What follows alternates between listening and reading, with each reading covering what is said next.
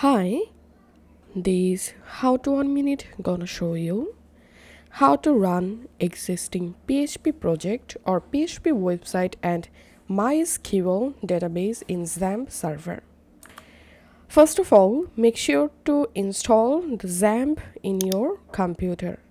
Now launch XAMPP control panel and run Apache and MySQL. And here's a PHP project, existing project. Now I will install this existing project in my XAMPP web server. First of all, copy your PHP project and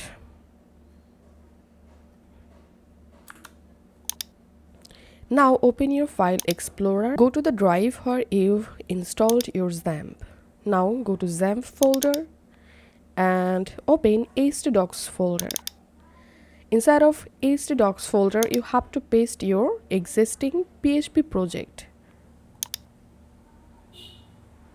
Once you successfully moved your existing PHP project under htdocs, and now we have to connect our project MySQL or database with our XAMPP server.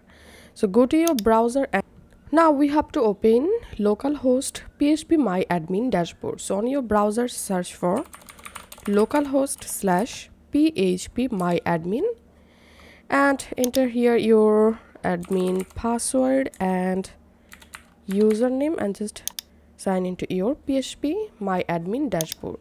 And now we have to import our existing PHP project database. So click on import and here click on choose file, and now just go to your website, existing PHP website, XAMPP folder, htdocs folder, and open your website folder and here search for SQL file. All you have to need upload here your website SQL file. Once uploaded, scroll down and click on import. And here, as you can see, I've successfully imported my website database.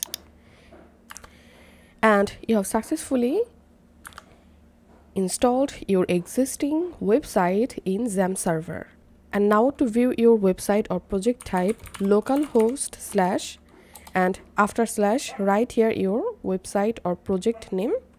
So my website name is this one. So I'm going to copy and pasting it here and just hit enter. And here, as you can see, my website is completely running from my XAMPP web server. This is how we can do it. If this video helped you out, please leave a like and leave a comment down below. Thank you for watching.